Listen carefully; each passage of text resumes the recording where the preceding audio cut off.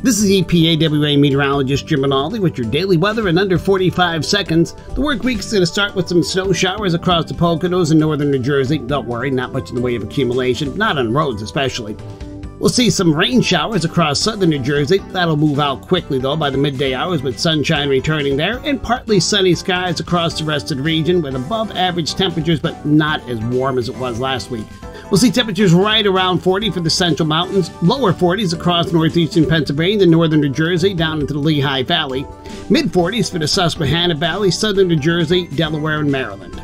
I'm EPAWA Meteorologist Jim Rinaldi. That's your daily weather in under 45 seconds.